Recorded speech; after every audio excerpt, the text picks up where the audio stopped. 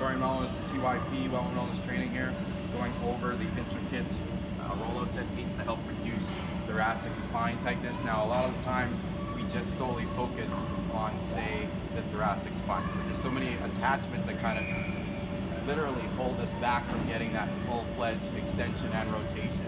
Those things can be combined into the rib cage, okay, just underneath the pec, minor and major, even up into the armpit. All those tissues being very tight and tacked down can kind of cause us a lot of grief and can take away from our extension. So it's important that you're very thorough with those releases, especially if when you go to extend over, you hit what we like to call a wall and you don't get much range of motion.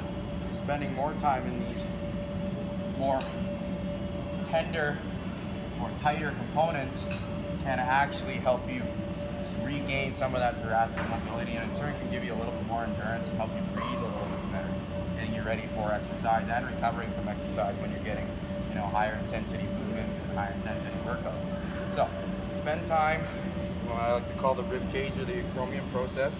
Spend some time underneath the nipple, which is another trigger point, as we mentioned before, and also spend some time into the armpit region to help reduce the tension that builds up in the front part of our body and restricts our V-spine extension.